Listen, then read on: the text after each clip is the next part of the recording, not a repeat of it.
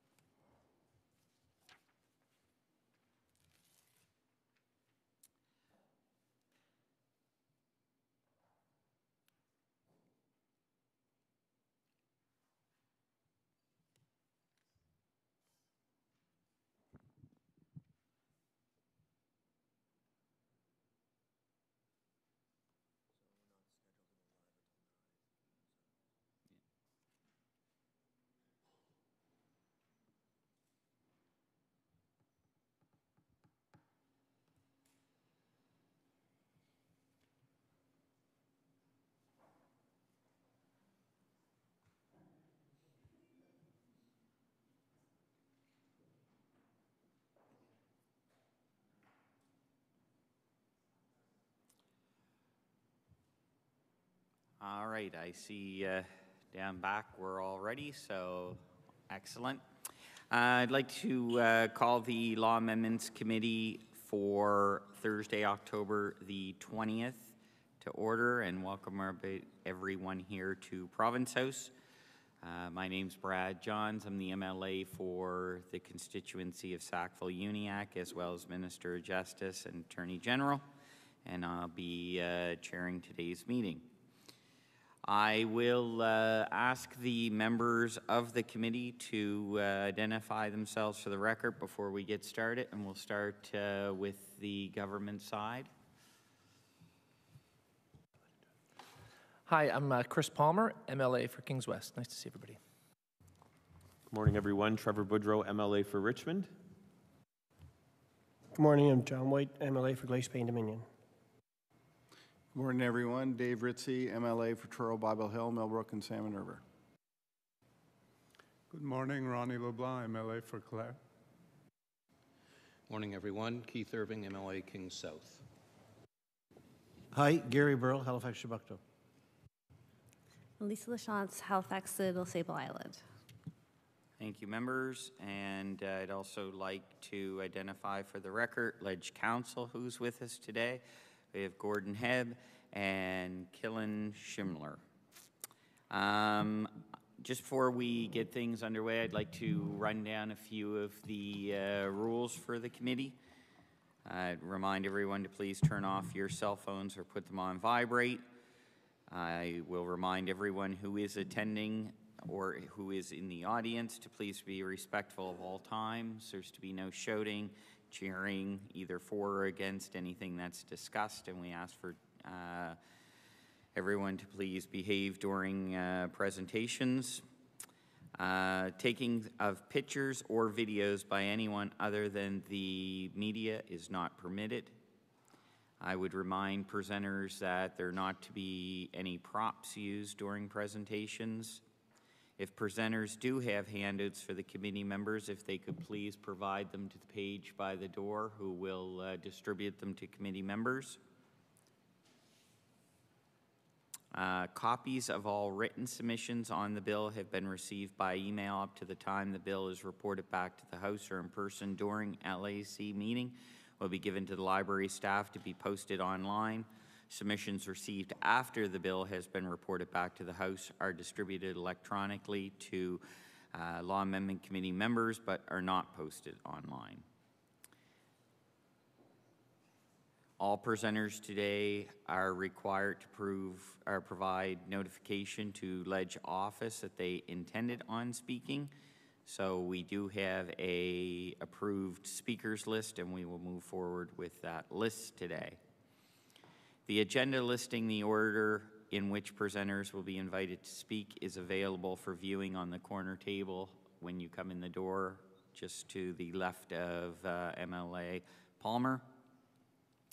When your name is called, please come forward, state your name, how you would like to be addressed or referred to by the committee, and any organizations, if any, that you represent. Presentation time. If there are 8 or less speakers signed up to a particular bill, each presenter will be allowed 10 minutes to address the committee. However, if there are 8 or more on a particular bill, each presenter has 5 minutes to address the committee. I will alert a presenter when they have 1 minute left for presentations.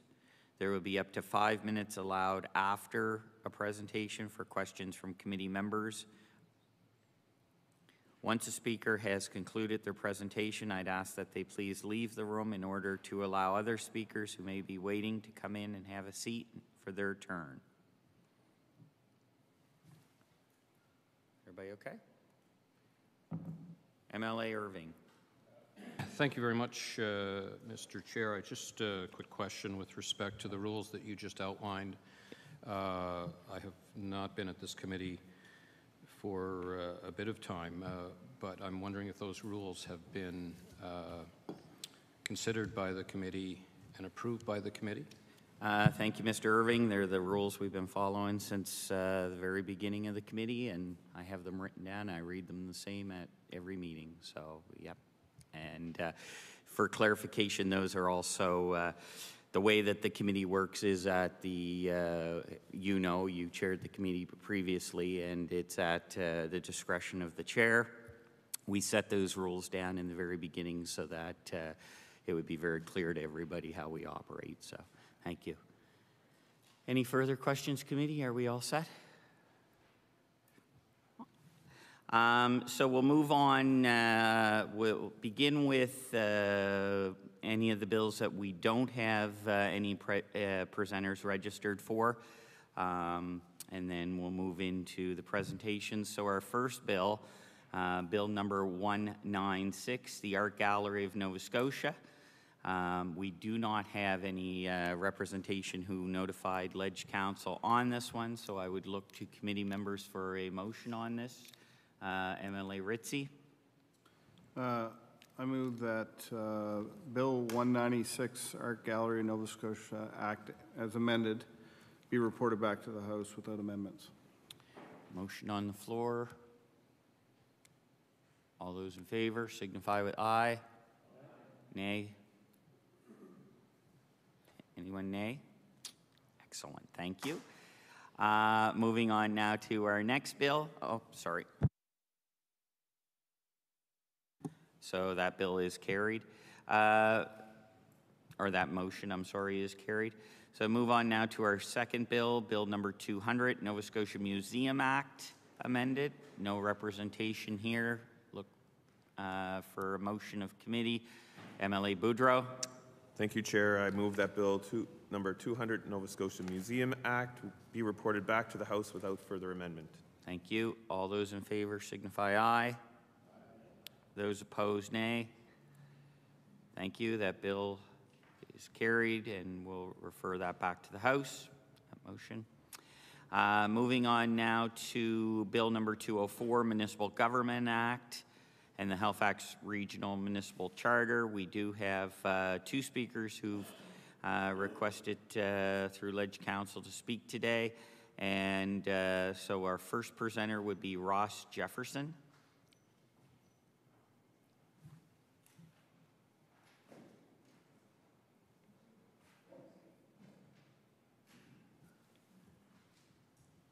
Well, good morning, everyone. Good morning, members, honorable members of the council. I'd also like to recognize His Worship Mayor Savage, and I'd also like to recognize, before I start, Councillor Hensby. I believe that Councillor Hensby was the member who brought forward the original legislation back in 2001 with respect to the Halifax Marketing Levy Act. So thank you very much this morning for your time.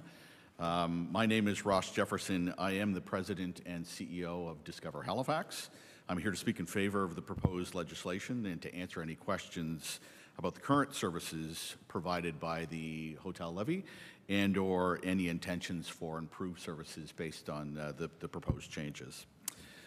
We do have a package today. I'm going to just touch on the highlights. This is more for a takeaway for you.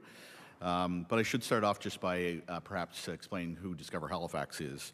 We are the nonprofit membership-based organization that provides tourism development, tourism promotion services for the entire HRM region. We are membership-based. We have over 600 members spread throughout all of HRM.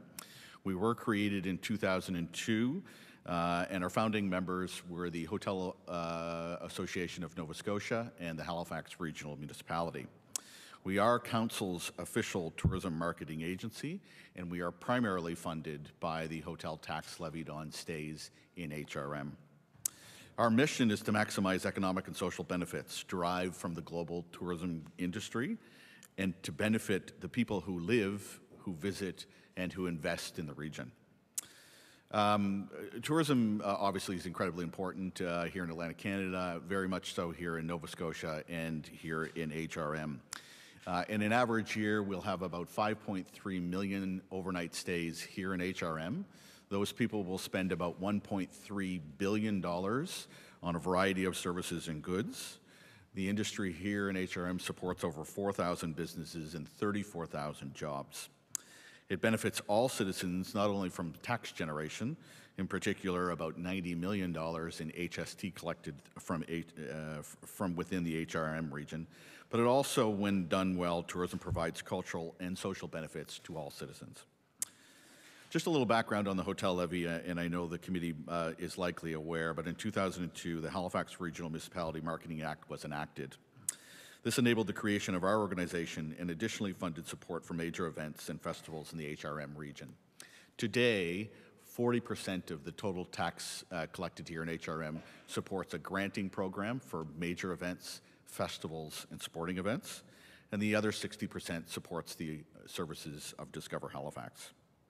It should be noted that both programs often partner with the province of Nova Scotia for the attraction of events, marketing, and promotion of the province as well as HRM. When first created, HRM in Nova Scotia was truly a leader in the country with respect to this type of tax and the creation of an independent destination management organization. Since this time, however, the competitive environment has grown immensely, with all of Canada's major destinations catching up and now exceeding this region for investment from hotel taxes into tourism marketing and promotion. Hotel taxes have now become commonplace. As you can see on your page 4, Halifax is now the lowest tax in the country, with Ontario now introducing legislation this last year at 4% and New Brunswick at 3.5%. On a per-room basis, also illustrated in your package, you can see, to try and have a comparative basis, the per hotel room investment shows that the average investment by competitive destinations is 2.5 times greater than in HRM. Further to this, those funds are often leveraged against institutions like Destination Canada and other agencies like the regional development authorities to again further develop and promote their industries. And finally, no surprise to this committee, but when you look at the geography and the responsibility within HRM, we are the size of PEI, and we have a mandate to serve the entirety of HRM, which provides additional challenges to our organization and to the grant fund. To counter this, and in recognition of the importance of the tourism region, HRM Council and the Hotel Association have been working diligently on an agreement to request amendments to the legislation to allow the increase, and HRM Council have agreed to also increase their investment, matching up to $1 million of the new proceeds from this legislation. I'd like to share with you what the levy currently funds today and what we're thinking about or planning for with the eventual and hopeful increase in the hotel tax. First, our destination marketing program. This promotes the region to leisure visitors in priority markets. We use this in typical things like television commercials, digital pre-roll, videos that you'd see before seeing a movie. Now, you might not see it in Nova Scotia because we're not advertising in Nova Scotia, but we are advertising in one of our key priority markets.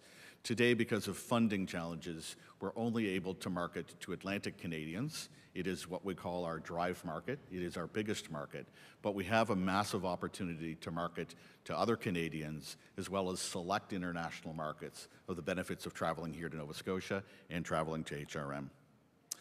We develop inspiring content, we work with travel media professionals, but we are seeking the increased investment to also support select Canadian and international markets. This will help access demand to generate air access demand, support new route development, and overall support one of our largest markets. In our visitor experience program today, funding supports everything from the development of visitor guides and maps and services to promote our existing businesses to visitors who are traveling here to our region. It's an incredible service that's used by over 1.5 million visitors every year, everything from maps and information about things to do in our region. In our conventions and sales program, you should be aware that over 50% of conventions and meetings happen in convention hotels outside of our convention center.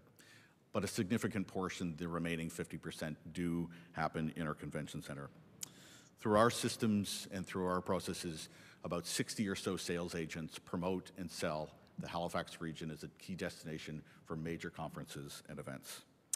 The system is actually quite complicated. I won't bore you with the technology, but suffice to say that we will bid on around 200 events a year, upwards of 120,000 rooms across 12 different hotels bidding on events and trying to keep the prices and the holds available. We do that through the technology that's available through the DMO.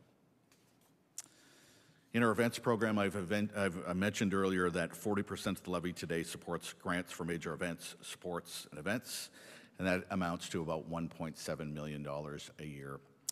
With this increase from 2% to 3%, we will be increasing the investment amount to many events who are not supported today, and we are looking to create a coordinated team to implement a strategic plan across all of the parties involved in this initiative.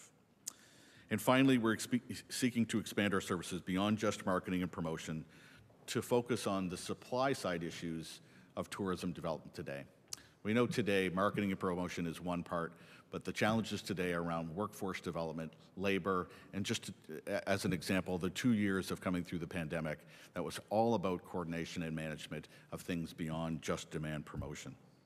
Destination development is the coordinated management of all elements to make up the destination, ranging from policy, investment, to sustainability, and it includes the consideration not only of economic, but social and environmental factors that arise from a growing tourism industry. The process brings together stakeholders in a collective impact model with the common goal of developing well-managed and sustainable visitor destination. This will directly support the implementation of the Halifax Integrated Regional Tourism Master Plan, work that we revealed 1 year ago, and we're very excited about getting to work on this plan. In closing, we know that visitors don't just come to one region. When they come, they travel across political boundaries. This is true very much in Nova Scotia, and today we have a very strong cooperative relationship with our other 4 DMOs here in Nova Scotia. 1 minute. In addition to the expansion of the services that we're planning, we are very encouraged about the possibility of this network expanding. I just came back from Winnipeg last evening, the evening before, where all of the destination marketing organizations across the country are meeting with Destination Canada. And I can say it's lonely being the only DMO in Nova Scotia that's at that table. I'm really looking forward to what this can do for Nova Scotia as a whole, what it can do for HRM, and I thank the committee for listening to us this morning. This legislation brings us one step closer to remaining and becoming competitive again against all of our destinations in Canada. And I want to thank the committee for the time this morning. Thank you very much for your comments, sir. I'll go, are there any questions of our speaker from members? MLA Boudreau. Thank you, Mr. Chair, and thank you for your presentation. And you talked about some of the other DMOs in the province, and certainly I've spoken to Destination Cape Breton and Terry and that crew over there. And certainly my understanding from them is they're certainly very supportive of this legislation as well. And you briefly mentioned you're encouraged by the opportunity for others to kind of take a look at this as well. Can you speak to that? I mean, I understand that there's other areas of the province that are very interested in what this can provide and how this could be not just for HRM and Cape Breton, but also for other destinations in Nova Scotia. So maybe you could speak a little bit on that.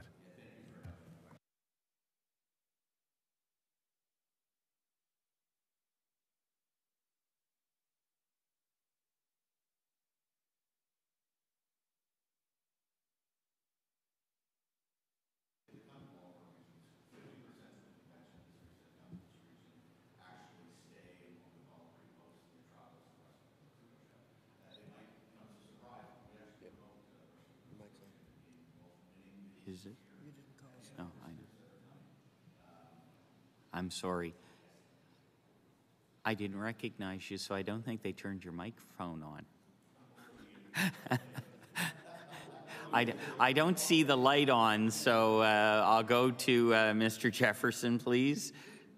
Thank you. I'm sorry. I apologize. Thank you. Thank you, Mr. Chair, and through you to the member. Yes, the cooperation between all of our DMOs here, the 4 in Nova Scotia, is critically important. Work very closely with Terry in Cape Breton, with Cindy in Deans, and with Neil in Yarmouth. And again, just to repeat, that visitors don't stay in one destination; they travel across all of these political boundaries.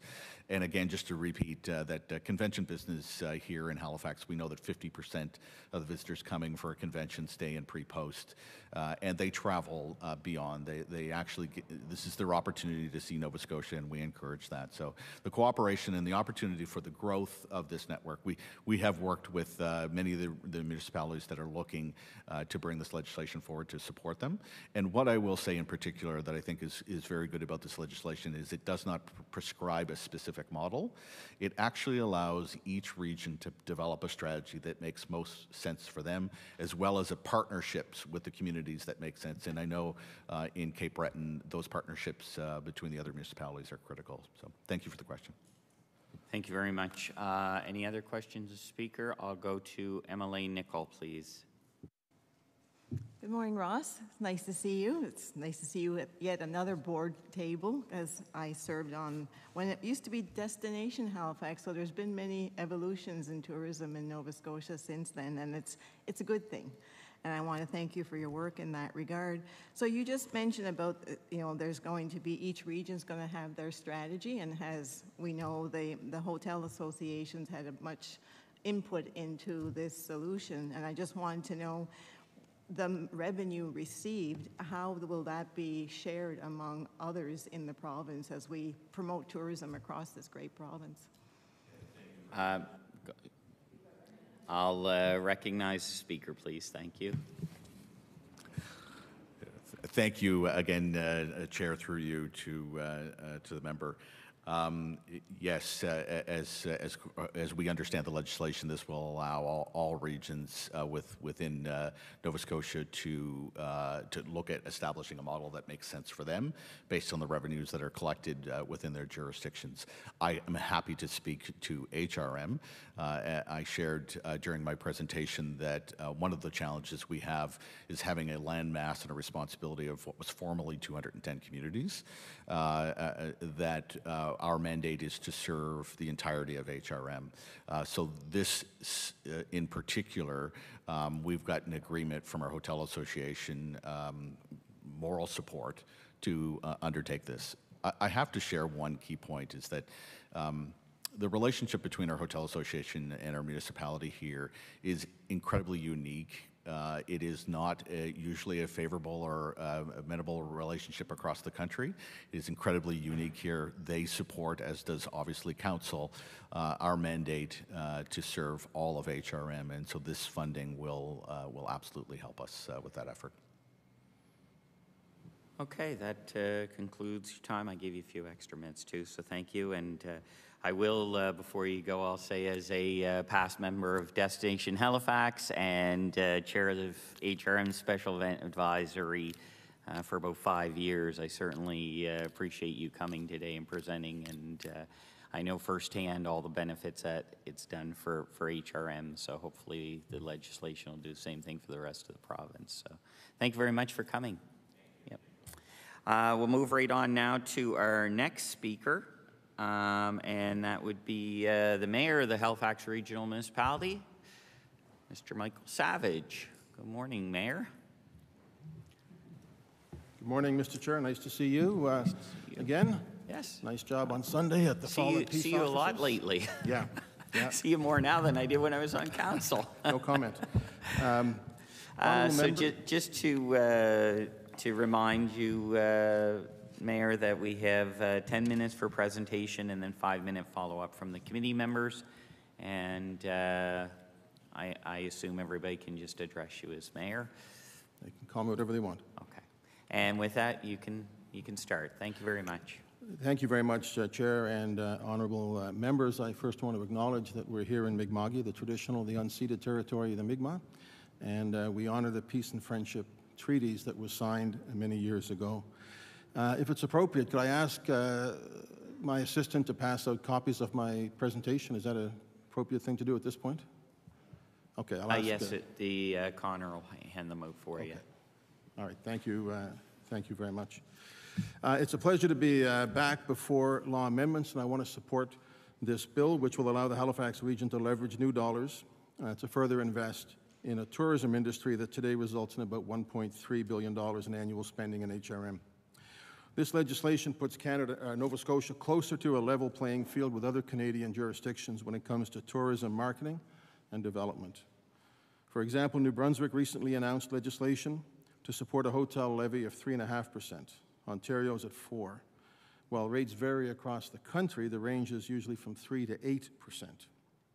HRM supports the increase to the cap on the market levy. In fact, Council has requested that the levy cap be removed altogether.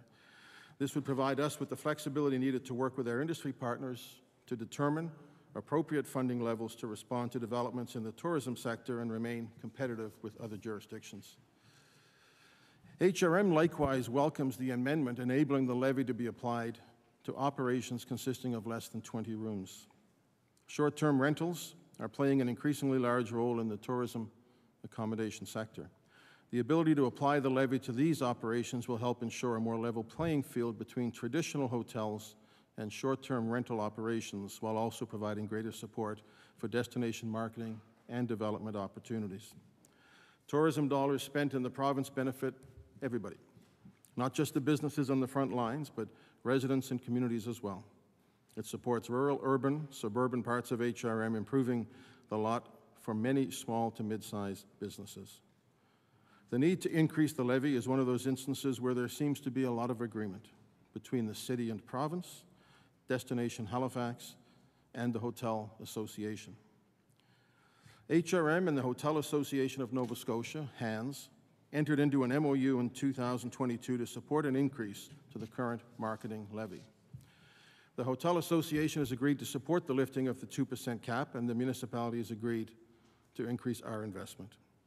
An increased levy will make us more competitive in marketing our region and allow marketing and tourism investment so that we can realize the potential of the expanding tourism sector and enhance our competitive position relative to other Canadian jurisdictions. Consider that the average investment by our Canadian competitors is right now more than 2.5 times greater than in HRM. And unlike many of its urban competitors, Destination Halifax is mandated to a geographic area, as Ross indicated, the size of Prince Edward Island. We continue to benefit from municipal contributions that make up 11% of the revenue of Discover Halifax. It has received no provincial funding since it was cancelled in 2016. This, combined with the lower levy, means Halifax is now in last place among its competitors for a per hotel room marketing investment. The work that can be undertaken with additional revenues from an increased levy to draw more people into the region pays dividends to provincial and municipal coffers. Indeed, the business case prepared by HRM the Hotel Association, and Destination Halifax found a modest 2.5% increase in visitation would generate over $265 million annually in new revenues to the tourism industry, over $1 million in new sales tax, and over $1 million in property tax. Tourism supports all communities through economic contributions of taxes created by payroll and sales tax, but also tourism infrastructure, amenities, and community programming. It's often used by and created for the benefit of both visitors and residents. There's been broad consultation on changes undertaken with this work, which reinforces the vision of the Integrated Tourism Master Plan to support and grow our local tourism industry and, by extension, support our diverse economy. I want to thank Ross, who just presented, for the great leadership that his association has brought to tourism in this region. They support all of HRM, and they've undertaken some significant studies as part of the master plan, looking at things like over-tourism and the impact not only on visitors, but on the entire community. I want to thank the Hotel Association, people like Megan Delaney, David Clark, Jeff Ransom, and others, and I know that Megan would have been here today if she was able to, in support of this. I also want to acknowledge my colleague David Hensby, who's here with me. It's a unique opportunity to be able to speak and not be rebutted by Councillor Hensby. But in this one, as in many things, we are in total agreement on this issue. This legislation will further allow us to promote the Halifax region as a destination of choice for leisure and business travelers and build a better Halifax experience, not just for tourists, but for everybody. Thank you. Merci à tous. Wallaliak. Thank you very much for your presentations, Your Worship, and I'll ask if there are any questions from members of committee, and I'll start with MLA Lachance, please. Thank you so much for being here today and speaking in support of this increased levy and the changes to the Act.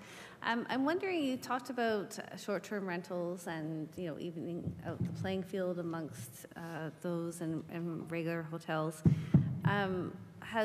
Have folks at HRM, have you given thought to how you're going to undertake that new levy action without a registry of Airbnbs, for instance? I'll recognize speaker, please. I can't speak to the mechanism. I think we can get that answer to you in terms of the mechanism that's involved. As you know, short-term rentals also have an impact on the housing market in Halifax. And I think, at the very least, it makes sense that there be some levy. They benefit from the tourism destination marketing that takes place. So in terms of the actual mechanism, I think we can get that information to you to the extent that it exists now. But the principle is something that's been used in other jurisdictions.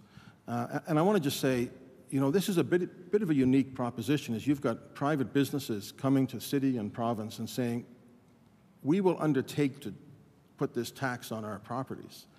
Businesses don't like taxes in a lot of cases, but they recognize that the benefit that this brings, not only to their business, but ultimately to the whole community, is worth that investment. So when they come to us, and we've been talking to them, Ross, I'm thinking we've been talking about this for 5 years, in terms of bringing this to council for recommendation and ultimately for this legislation, as I guess both Minister Johns and MLA Nicol have been on the board of Destination Halifax. So I applaud the Hotel Association for their recognition of this issue and the leadership that they've shown. Thank you very much. Any other questions? Thank you very much, Your Worship. Thank you for the time this morning.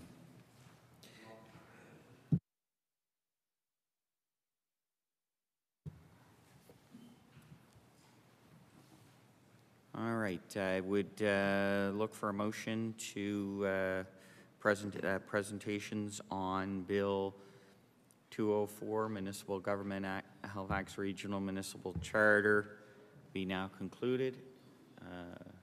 MLA Ritzy. I move that Bill 204, Municipal Government Act and Halifax Regional Municipality Charter, amended, be reported back to the House without amendments. Can I have a quick motion to close the... yeah. Thank you. So moved by MLA Ritzy that presentations on Bill 204 now conclude. All those in favor? Okay.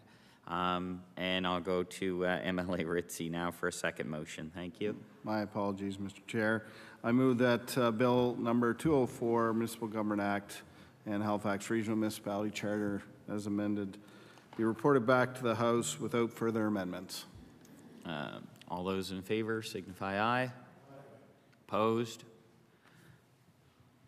Thank you, everyone. And we'll move on now to our next bill. I would point out for committee members that we will have one presenter that will present now at 9:30, and then we will have another presenter that will present at 11 on this.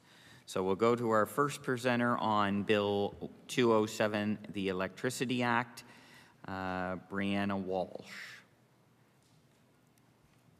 Good morning. Once again, you have 10 minutes to present to the committee and 5 minutes follow-up for questions from committee members. If you could just identify any organizations that you represent and how you would like to be identified by committee members, please. And I'll turn things over to Speaker. Yes, thank you. It's Brenna Walsh. I am representing the Ecology Action Center this morning, and being referred to by committee as Miss Walsh would be my preference. All right, wonderful. Thank you, Ms. Walsh, and we'll start your time now. Thank you. I acknowledge that we are gathered here today on the unceded and unsurrendered territory of the Mi'kmaq people, past, present, and future caretakers of this land. I am Dr. Brenna Walsh, Energy Coordinator at the Ecology Action Center, and I was born and raised in Dartmouth, Nova Scotia. I have a doctorate in physical chemistry and have spent my career working to shape energy and climate policy across municipal, provincial, and federal levels of government. Today, I will be speaking to some of our concerns regarding the Act to amend Chapter 25 of the Acts of 2004, the Electricity Act, respecting the Hydrogen Innovation Program, which I will hereby refer to as the Electricity Act Amendment. The first issue I wanted to raise is relating to the parameters in which hydrogen is discussed within this bill. I would like to reference two places where the bill has been discussed by the government of Nova Scotia and link these references to the context in which hydrogen is discussed within the bill. The Electricity Act Amendment refers to hydrogen 25 times. However, the word green is listed in the amendment a single time within the word greenhouse gases in the amendment to Chapter 25, Section 4FA, parentheses 4E. However, in the press release published accompanying Bill 207 and Bill 206, upon first reading on October 17, 2002, green hydrogen is mentioned 7 times, and in the introduction of the bill by Minister Rushton during his second reading on October 18, 2002, 4 times. In both cases, more than half the instances hydrogen is mentioned, is it referred to as green hydrogen. Though it is encouraging to see the intentions of this government to consider green hydrogen production, we are concerned that this amendment, as written, would open a pathway for other flavors of hydrogen production as they have come to be known, opening up potential for development of gray hydrogen, that which is produced by burning natural gas, or blue hydrogen, produced the same way, but with the promise of CO2 emissions being abated by expensive and unproven carbon capture and storage technologies, is counter to meeting the province's emission reduction goals, stated within the Environmental Goals and Climate Change Reduction Act of reducing greenhouse gas emissions by 53% below 2005 levels by 2030 and reaching net zero emissions by 2050. We would urge the government to reconsider the framing of hydrogen within this amendment and restrict the definition of a hydrogen facility, currently defined within the amendment as, and I quote, a facility that produces or processes hydrogen, end quote, which would be included within the list of wholesale consumers to only those producing green hydrogen from renewable resources. We propose the definition of a hydrogen facility be therefore modified to mean, quote, a facility that produces green hydrogen or processes hydrogen which was produced using renewable technology, end quote. Our second point of concern is the creation and development of the associated regulations governing the Hydrogen Innovation Program. The amendment states that the Governor and Council, which from our understanding indicates the Premier and his Cabinet, quote, may take regulations respecting any aspect of the hydrogen innovation program, end quote, and includes a long list, A to L, of 12 areas where the Premier and his cabinet and council will make decisions on the structure, eligibility requirements of a hydrogen facility connecting to the grid, performance standards, evaluation of carbon intensity of a hydrogen facility, whether the hydrogen produced or processed be used within the province, and other parameters within the application process, which we expect would include provisions around siting of a hydrogen facility. Though we commend the government in developing a long list of considerations in which the Governor and Council will be considering in development of this program, we are deeply troubled by the amount of power this will give a small amount of decision makers in terms of developing how hydrogen will be produced and used within our province. Nowhere in this amendment is there inclusion or consideration of important actors, such as Indigenous landholders and rights holders, local communities in which hydrogen production and processing facilities will be built, or experts who could provide advice on appropriate land use and impacts of a hydrogen facility on sensitive ecosystems or species. As presented, the Governor and Council will have sweeping authority to establish regulations which will shape the emerging industry in the province of Nova Scotia, and with no guaranteed input from the public or other stakeholders, which will be essential to develop a just and effective strategy for production and use of hydrogen within the province. Additionally, in relating back to my first point, there are no accountability mechanisms within this amendment that ensure the hydrogen facilities approved within the regulations would be producing green hydrogen and providing hydrogen to Nova Scotia for sectors where it would effectively support decarbonization, particularly in hard-to-abate sectors, as well as for storage to provide stability to our decarbonizing grid. In summary, our concerns with the Electricity Act amendment are centered around two critical aspects. One, the fact that this amendment leaves open the possibility for development of carbon-intensive gray hydrogen, as well as blue hydrogen, whose claims of low carbon intensity at scale are unproven, instead of limiting inclusion as wholesale consumers to facilities that produce and process green hydrogen. Second, a seemingly closed-door process to develop regulations around the hydrogen industry in Nova Scotia are concerning. Thank you. Thank you very much for your presentation. I will ask members of the committee if there are any questions. MLA Lachance, please. Hi, thanks so much for coming this morning.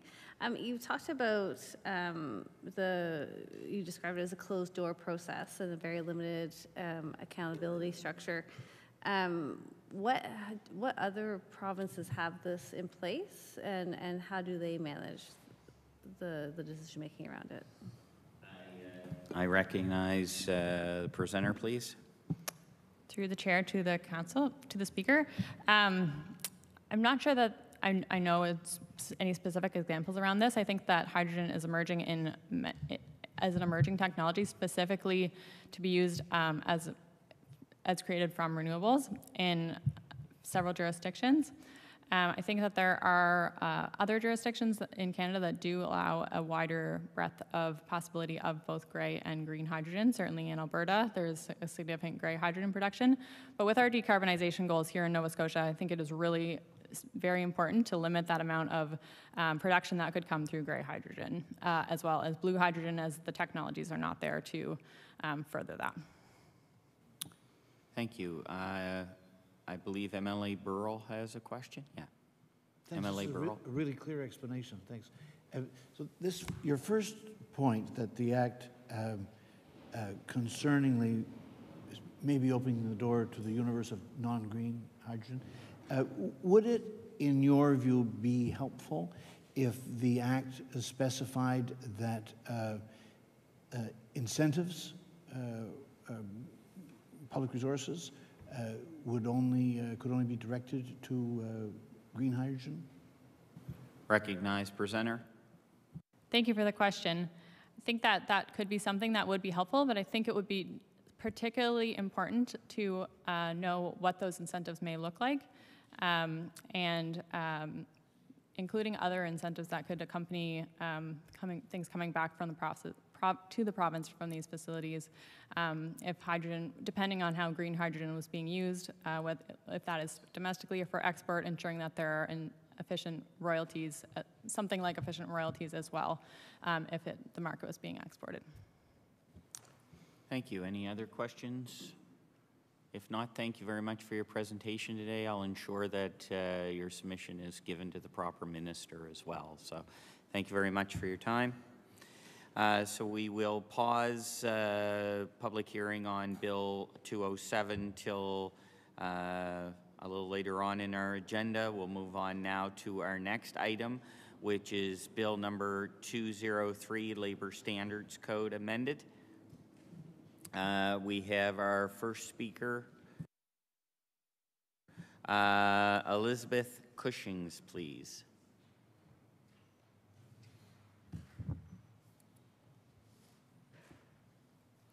Hi and welcome. So just to remind you, 10 minutes to present and 5 minutes follow up from members of the committee.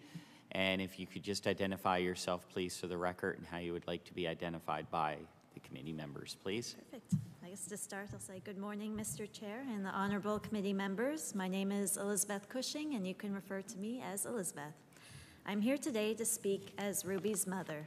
I am so proud to be her mom. Ruby was stillborn at 32 weeks gestation. I would like to start by thanking Minister Jill Balzer and her team for all the hard work they have put into this amendment known as Ruby's Law. I would also like to thank my mother, MLA for Cole Harbour Dartmouth, Laura Lee Nicol, for having the courage to speak so openly and publicly about our experience. It is a privilege to be able to influence public policy and not one that I take lightly. One of the greatest gifts to lost parents is to hear people say their child's name, and it has been healing to hear members of this House say Ruby's name. I'd like to also dedicate it to Margot, Mason, Haley, Carter, Ellie, Jack, and all the other babies and their parents whom I have come to know throughout the past few years. It's often said to be the worst club with the best members, and their support has been crucial to my healing. When we found out Ruby died, I remember looking up how to deal with stillbirth, and I'm still not sure how I knew the term because I had never heard anyone speak to it. However, I quickly realized that many people I knew had some personal connection to stillbirth or other form of pregnancy loss.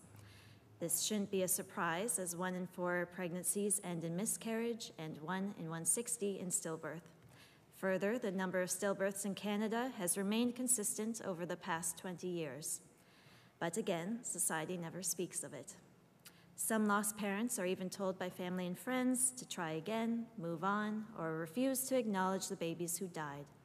A parent's love is unconditional, and it does not depend on whether the baby lives. The emotional pain after the loss of a child is truly indescribable. It is relentless and feels like it will never go away.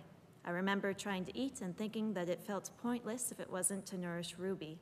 I couldn't distract my mind, and the only reprieve I had was when I went to sleep at night. It is a living nightmare. We simply cannot expect people to focus on their work when they are facing such emotional pain and trauma. This amendment is a first step in tackling the stigma that still persists with pregnancy loss, and hopefully a beginning in better supporting bereaved parents. However, much more work does need to be done. An unpaid leave is not inclusive. To better support all grieving people, the leave should be paid, and I would also like to see the time frame extended to more than 5 days. Collaboration with the federal government will be needed, of course, to revise and streamline the EI program and at the very least ensure that parents are aware that they can receive parental leave after a pregnancy loss. The work to recognize pregnancy loss and normalize the conversation in society is a long road, but the changes before you today are a good start. My husband, Stephen, and I look forward to continuing to be a part of this conversation. So on behalf of myself, Stephen, Ruby, and all the other lost parents and their children, I once again want to thank Minister Balzer and her team for their hard work and support in moving forward with Ruby's Law. Thank you for the opportunity to speak. Thank you so very much for coming forward with your presentation today. And you look a little bit older than I think 15 years ago when I saw you with your mom, but thanks for taking the time to come. I will ask if there are any questions of committee members, and I'll recognize MLA LaChance, please. Hi, thanks so much for being here this morning. You recommended 2 changes to the current proposed bill. So one was that leave be paid and that the length be extended. Can you speak a bit more about why paid leave would be important, and can you speak a bit more about why a different length of time would be important, and what would you recommend? I'm sorry, I'll recognize the presenter, please. Through the chair to the member. Yes, as I mentioned, I think having it be a paid leave would make it more inclusive to everyone, like regardless of their circumstances, that they would be able to take the time that they need to grieve. And I also recognize that in regards to your second question, that the amount of time that we need to heal, or those initial stages, well, I don't want to say stages, but the initial moments of grief can vary depending on the person. But I would say, in my own personal experience, the grief is probably at its worst for the first month or so. So I'd say 2 weeks to a month would be an appropriate length of time. Thank you very Thanks much. for your question. Oh, I'm sorry. Oh, no, Thank I was you. just there. I know MLA Boudreau had a question as well. MLA Boudreau, please. Thank you, Chair, and it's more of a comment than a question, but I just want to say how impressed I am that you've come here today to speak to your personal experience, and certainly I would say we've all heard from constituents and from people that we know on similar, and congratulations again to my colleague across the way for presenting this first, and certainly we acknowledge that Minister Balser and her team have listened and have brought this forward, but just on behalf of from myself and my colleagues, I just want to thank you for putting that time in to come in and talk to us today. Thank you. Recognize MLA Burrell, please. Okay. Well, did you have? I'm sorry. Did you have? I did want to say that I think, in addition to the contribution of the bill itself, I think it's very significant that you've come here to look beyond the bill and to say that this is a step. I think everyone recognizes it's an important step, but that clearly we need to see to what is required beyond it, and we know that much of that is accomplishable within the provincial realm. So I think this is the bill is something on which both you and your mother should be complimented, but I think it's particularly important that at this stage of the game that you haven't come to just say, so this is important, it's good and great, but say that, but we need to look past that to what people require more and what we can accomplish for them. So I think this is very helpful. Thank you. Thank you, MLA. Any further? Thank you so much for coming in and presenting today. We'll move on now to our second presenter on this bill, Joanne Hussey, please. Good morning and welcome. I do have. I'm pretty sure you know the rundown, but we'll give you the same as well. Thank you so much for coming. I would ask that you identify yourself for committee members and how you would like them to address you. You'll have 10 minutes to present and 5 minutes at committee to follow up. Welcome, and I'll turn the floor to you. To the presenter, please. Okay, great, thanks. My name is Joanne Hussey. I'm a community legal worker at Dalhousie Legal Aid. My pronouns are she, her, and you can refer to me as Ms. Hussey. So I want to thank you for the opportunity to come here today. I think this is a really important and underutilized process that I certainly am working to promote with my students at Dalhousie Legal Aid, so you can expect to see them in the future. Earlier this week, on the International Day for the Eradication of Poverty, the Nova Scotia Action Coalition for Community Wellbeing launched a new campaign called Poverty is a Political Choice. And Dalhousie Legal Aid Service is one of the member organizations of that coalition.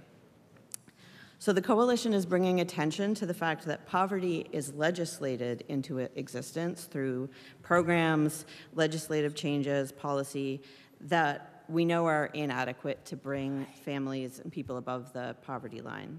So this bill actually provides an important opportunity to correct one of those political choices that do contribute to thousands of Nova Scotians living in poverty. So income security, food security, housing security, and access to supports and services are all impacted by the provision of paid leave for all workers. As the presenter before mentioned, this is an important oversight, I think, in this bill and one that could be easily corrected. Protected leave for employees who experience a pregnancy that does not end in a live birth is very important.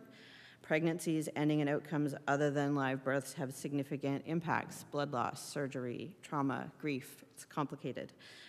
And it should absolutely be expected that workers in Nova Scotia have their jobs protected while they take that time that they need to recover. However, if the leave is unpaid, then it is really only available to some people and not all people. So if the government chooses to pass this bill without amendments, they will be effectively saying to low-wage workers, to those who struggle to keep up with the rent and the grocery bills, that they are not entitled to the same protections as those who can afford to go without 5 days of pay. Socioeconomic status should not determine your ability to access the protections provided in the Labor Standards Code. However, that is the effect of creating protections that are only available to those who can pay in the form of lost wages. And unfortunately, that is currently the case in Nova Scotia for pregnancy leave, parental leave, bereavement leave, court leave, compassionate care leave, critically ill child care leave, and sick leave, all of which are included in the Labor Standards Code and all of which are unpaid. Low-wage workers make up about a quarter of the workforce in Nova Scotia, so that's about 128,000 people who can seldom afford to take unpaid time off work. So amending this bill to provide protected paid leave for people experiencing pregnancies that do not end in live birth has no cost to government, and based on evidence from other jurisdictions that have legislated paid sick leave, legislated paid sick days have little to no effect on overall business costs, and in fact are proven to increase retention of workers. More importantly, supporting an amendment to change these from unpaid to paid days demonstrates an understanding that the choices that you make here about the Labor Standards Code have a direct impact on who is falling behind on their rent and who is standing in line at the food bank and who has the warm coat that they need for winter. Thanks. Thank you very much for your presentation, and I'll ensure that the appropriate minister has your submission. I'd go to members of the committee for any questions. MLA Burrow, please.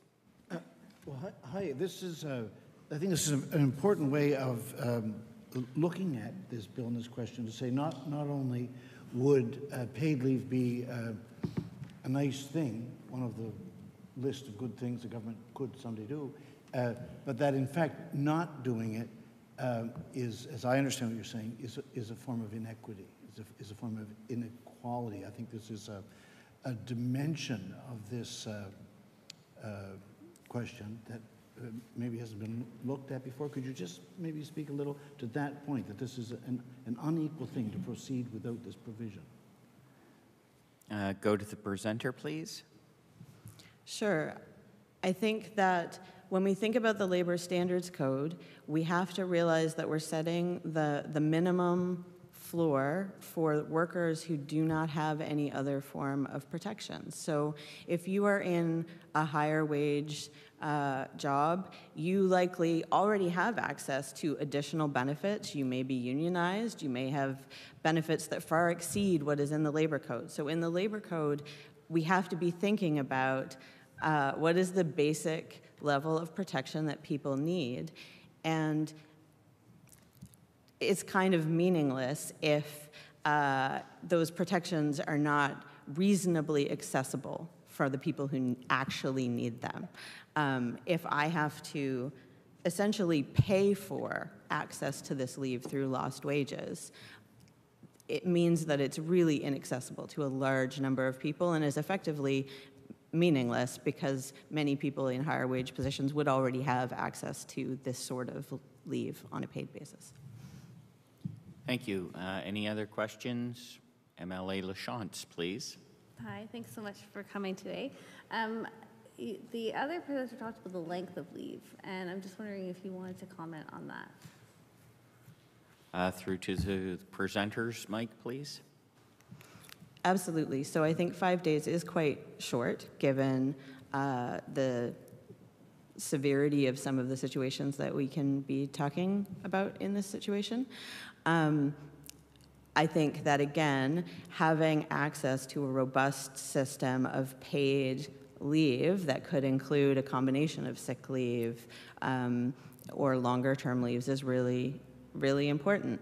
We don't have an adequate number of sick days in the Labor Standards Code. There's actually fewer sick days provided for in the Labor Standards Code than this leave. So I think increasing the number of days generally is really important. We know that it is still not, sadly, uncommon for women to lose their jobs just for being pregnant. That is illegal, but not something that doesn't occur. And so to have someone who is suffering from the loss of a pregnancy and to have their employment put in jeopardy because of that is truly unfair and definitely an inequity that lower wage workers face in a very different way. Thank you. MLA Nicol, please. Thank you, Mr. Chair. Thank you for your presentation. It certainly came as we started this conversation and it was about securing the job and this whole thing of unpaid leave. Obviously, from the reactions I received and saw and read online, that no one really knew it was unpaid leave. And so I just wanted to ask you with the Labor Standards Code, if you asked anybody, they all agree that it needs a major upheaval to be rewritten. But to that point about it being meaningless to a number of people, what exactly in the Labor Code would need to be rewritten or adjusted provincially? Because there is unemployment insurance and that's a federal thing, but I just wanted to know specifically, and if you had any data with regards to the number of people it would be meaningless to. Presenter, please. So I don't have a number. I do know that people in low-wage work likely wouldn't have access to additional forms of benefits or job protections. So like I said, that's about 128,000 people, which is a substantial chunk of people in the province. Really, it comes down to changing the word unpaid to paid. In other jurisdictions, there is legislated employer-paid sick leave, and it doesn't substantially increase cost to business. It substantially increases worker retention. It substantially increases the productivity in the workplace because people are not coming in when they're sick or when they're dealing with complicated family situations that make them probably not very good at their jobs, quite frankly. But when the reality is I can either show up at work today or pay the rent, that's not really much of a choice. Thank you. And our last question, MLA Ince, please. Thank you. It's not a question, it's more just a comment. I'd like to thank both presenters for their foresight, for having a vision that includes more people. We have a current climate and time that this move could help some of those who are in need. So thank you so much for bringing this. Thank you, MLA. Thank you very much for your presentation. And as I said, I'll ensure that Minister Balzer gets your submission. Thank you. So we are now going to put pause on our presentations for this bill. We do have presenters, but they're a little later on in the morning, so we'll move to our next bill, Moving now to presentations on Bill 198, which is the Emergency 911 Act and Emergency Measures Act. We do have a presenter who is presenting virtually on this one.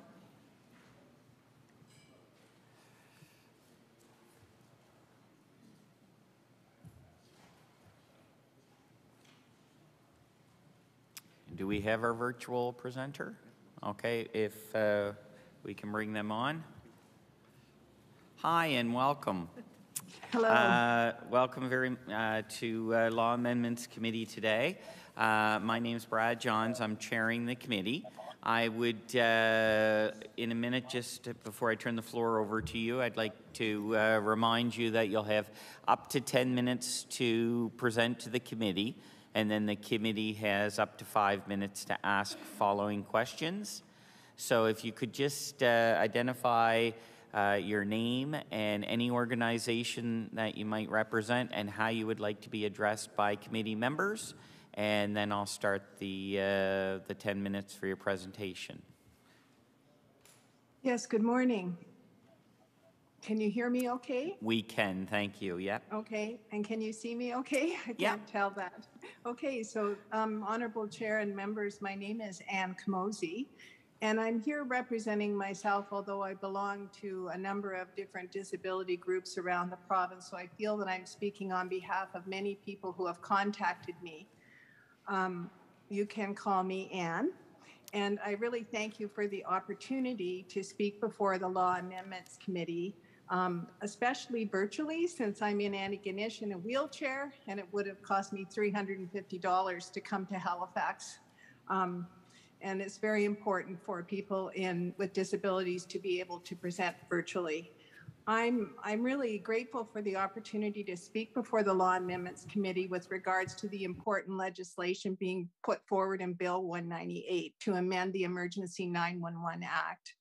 As a disabled senior in a wheelchair who lives alone, I and many other vulnerable persons experienced the terror of no telecommunications during and after the hurricane. I commend the government for enacting legislation to ensure that emergency systems will work both during and after an emergency.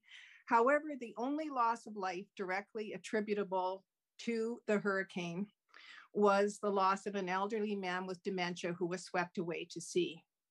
This gentleman's life might have been saved by a voluntary vulnerable persons registry, which I will refer to as the VPPR. This view was reiterated by Ontario Police and Hampton, New Brunswick EMO officials on CBC Radio, who said their registries could have proven effective if this gentleman or his family had registered him as vulnerable. Worldwide studies show that people with disabilities are 2 to 4 times more likely to die in a disaster. 30% of Nova Scotians identify as having some form of disability, including myself, and we have the highest proportion of seniors in Canada, many with family who live afar. That's a lot of vulnerable people in our province. Vulnerable people are not always known to their neighbors, as we are often not out and about, or people assume that we already have help, and we're not visible in the same way that able-bodied individuals are. Additionally, neighbors could not have helped me evacuate safely, as I have a heavy electric wheelchair, which, by the way, ran out of power during the prolonged power outage period. A little known fact is that ambulances will not transfer mobility devices. So I was told by a number of people, just call an ambulance if you need to evacuate. Well, if an ambulance was sent to transport me to a comfort station, I would have no wheelchair. And this rule applies to walkers and folding manual wheelchairs as well. Ambulances have no means to tie mobility devices down. A vulnerable persons registry would not only help identify the most vulnerable people in an emergency, but include them in emergency planning. In my example, a wheelchair van gassed up ready in a strategic location would have been part of local planning, not just for me, but for any other individuals with mobility devices, with mobility issues. It's been brought to my attention that separate legislation, Bill 202, has been put forward in the House about the establishment of a voluntary vulnerable persons registry after I spoke about this concept on CBC Radio on September 27th. Many vulnerable people in this province, caregivers, families, and organizations, including the Canadian military, have contacted me in support of this idea. I applaud Honourable Member Nicol from Dartmouth Cole Harbour, who brought this legislation forward to the House, and to the Honourable Minister McFarland, who supported the idea of a vulnerable persons registry being established in our province. However, I'm here today to suggest that this registry, or the VPPR, belongs in the EMO Act, since it would be utilized and administered by EMO officials during emergencies. The registry is not a social service or a housing service or a community service. It's an emergency service, and therefore belongs in this act.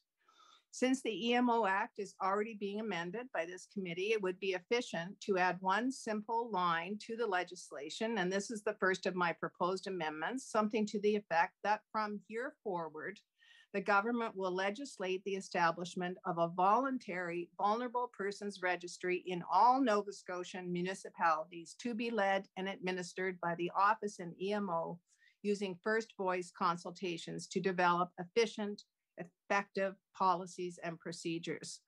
Once the registry has been legislated, its structure can be developed in consultation with vulnerable persons and EMO officials, and this would allow for flexible, community-based systems and approaches suitable for the varying urban and rural situations found in our province. Every community is different. Furthermore, I respectfully suggest that in your amendments, you legislate that telecommunications companies be required to ensure that during and after an emergency, EMO has adequate systems to link the registry to appropriate officials so that they can assist and support the vulnerable persons and/or families based on preset protocols that really don't have to be legislated, in my view, who voluntarily choose to register with EMO officials. The danger of not linking the registry to demands made to telecommunications companies is that the registry exists, but EMO officials can't access the information due to communication failures and disruptions.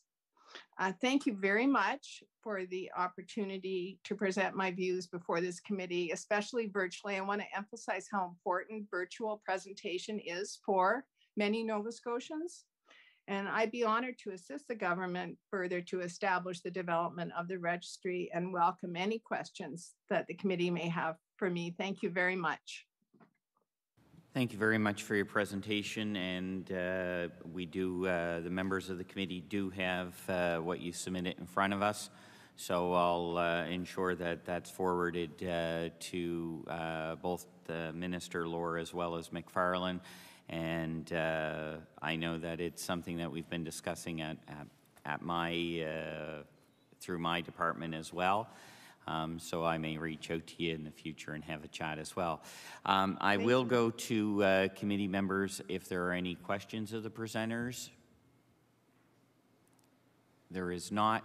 Thank you so much for taking the time. Thank you for pointing out the benefits of virtual. I think most members in the House all feel that virtual presentation opens the door for a lot of good things.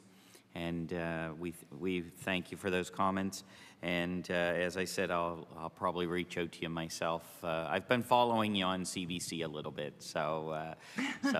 I can't stress to you how many people have contacted me, and I'm just an individual. So I think it really opened up a conversation in the province, and that conversation was all positive. Yeah. The number of people that reached out and said, I'm alone, I want this, how do we get it done? And I'm just an individual, but I feel that I have the communication ability to speak on behalf of others, so that's why I'm here today. It's not just for me, it's for all the people in this province who are vulnerable. Well, thank you very much for taking the time today, and we'll see you later. Thank you. Thank you very much. Thank you. Moving to our next presenter, who I believe is here, Jerry Post.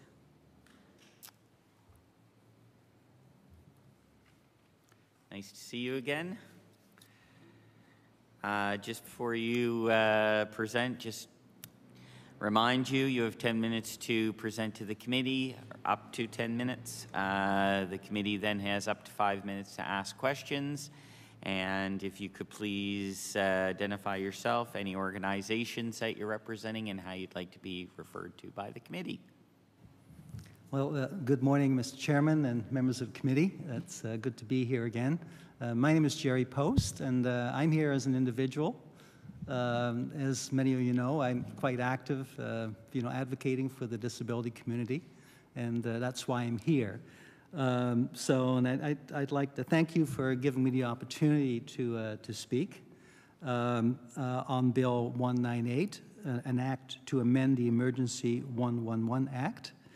I'd also like to echo the proposal put forward by Ann Camozzi earlier for an amendment that would create a voluntary vulnerable persons registry, which I will refer to as the registry. I would also like to acknowledge the private members bill that was introduced by the member from Dartmouth Cole Harbour to establish a registry of vulnerable persons, and the positive response it received, including a response from the Minister, Carla McFarlane, in the legislature, and I have communicated with her as well since then. I think we have support on all sides of the House on this initiative. Most of us have loved ones that would welcome it. 43% of our seniors have at least one form of a disability, and as Anne pointed out, we have the highest percentage of persons that are elderly in Canada, and we're getting older.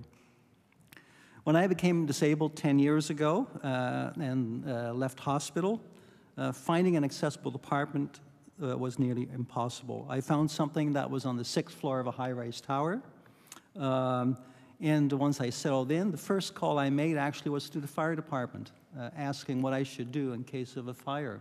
And I assumed that there would be a registry. Of course, there wasn't. I was very concerned about being stuck on the 6th floor because they shut down the elevators during a fire. Of course, there was no registry, and when asked what I should do for safety, the answer was move to the 1st floor. Well, that's easier said than done. After 5 years, I now live on the 1st floor. But that's thanks to the generosity of a friend who was renovating a building and accommodated me. I'm privileged. Most in the disability community are not and struggle to be able to afford accessible housing. You know, we talk about affordable housing. We quite often seem to forget about that. It should be accessible as well. The vision I had for a registry when I called was that in case I had to call 911, my call would be automatically flagged as coming from a vulnerable person in a wheelchair, and that would be passed on to the responders. Or in the case a call came from the building I was in, a large apartment building, that the fire department would be notified that there are vulnerable persons in that building, and these are where they're located. Or in the case of a power outage, like we had during Fiona, that appropriate agencies would be advised of the vulnerable persons in the outage catchment areas. It's a simple thing to do using technology. The registry is therefore more than a list. It's a system that links different data sets and technologies from different organizations, along with protocols on what to do under various emergency circumstances and how to deal with different disabilities. Training of first responders would be critical, obviously. And a cocktail of technologies, including computer mapping and artificial intelligence, can make all of this possible. And nothing works in isolation. Mr. Chairman, as you're aware, your Department of Justice is currently working on an accessible built environment standard. It's important that this standard includes such public safety and emergency features as requirements for evacu chairs in high-rise buildings and flashing alarms for our deaf citizens. The evacu chairs enable us to be able to move downstairs quite easily. I hope what I've outlined is a dream that you share with me as a committee. You or a loved one day may need it someday. And the commitment for an accessible Nova Scotia by 2030 is not that far off. And Mr. Chairman, let's have the government take leadership on this and start with the Department of Justice. the building across the street. I had an office there on the 9th floor, and during fire drills, I used to joke that they should just issue me a pill to reduce my suffering in case of fire. So how are they going to get me downstairs in a heavy wheelchair? So they moved me to the 3rd floor, a little closer to the ground floor, but still no chairs. So let's ensure that there is at least 1 chair for every 3 floors in that building. Not very expensive. And ironically, there is funding available through your government to your landlord to make it happen. But I digress. My recommendations are to amend Bill 198 to 1, enable Nova Scotia to develop and maintain a voluntary vulnerable persons registry. 2, assign EMO with responsibility for the registry.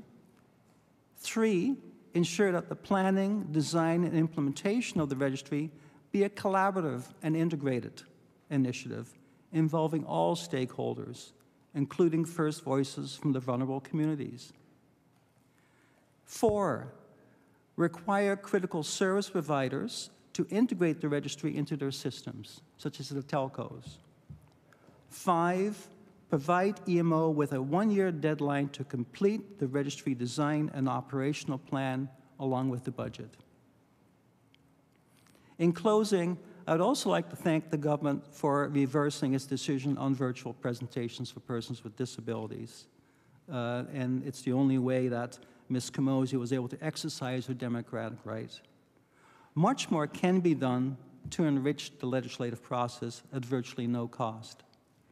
So thank you, Mr. Chairman and members of the committee. This concludes my presentation, and I'd be willing to take questions. Thank you very much. Thank you very much for your presentation, Mr. Post. Any questions of the presenter? I'll recognize MLA Lachance, please. Thanks so much for being here. I'm wondering if there are examples of these registries in other jurisdictions. Well, there are. A lot of them are at the local level. I think, the I'm sorry, I'll recognize the presenter, please. Sorry. Yes, there certainly are around the world, and a lot of them are at the local level. I think that's a bit of a mistake, in that you get a patchwork of registries, and we have some in the region here as well at the local level. So I think doing an integrated provincial system, I think, is critical, and tie it into the EMO infrastructure that's already out there. Thank you. Any further questions? If not, that concludes. Thank you for coming over and presenting, and we'll be in touch. I'll be in touch. Thank you very much. So we are now going to move back. I'm sorry. I'm going to look for a. I just wanted to make sure there was not. Kind of all over the place today. So I am going to look for a motion that we close public hearing on Bill 198, Emergency 911 Act and Emergency Management Act, and I'll go to MLA Boudreau. Thank you, Chair, and I would make the motion to that all presentations on Bill 203, the Labor Standards Act, the Emergency 911 Act and Emergency Management Act be closed. Moved. All those in favor signify with aye. Those opposed, nay. That's carried, and we'll move for another motion, and I'll go back to MLA Boudreau, please. Thank you, Mr. Chair. I move that Bill 198, the Emergency 911 Act and Emergency Management Act amended, be moved back to the House without further amendment. We have a motion to move back to the House. All those in favor signify aye. Those opposed, nay. Thank you very much. And so moving on now back to Bill 203, Labor Standards Code. Our next speaker on this is at 10:30. We're a few minutes early. Is the presenter online? So they're ready to go? Excellent. So we'll bring our next presenter forward then, please.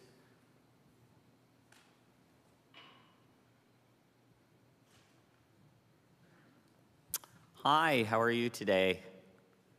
I'm good. Good. Thanks. We can I just hear got you. I was going to say, we can hear you and see you great. Great. My name's Brad Johns. I'm the chair. And just before we get things underway, I would like to remind you that each presenter has 10 minutes, up to 10 minutes, to present to the committee. And committee members have up to 5 minutes to ask questions. And just before you start... you've been muted.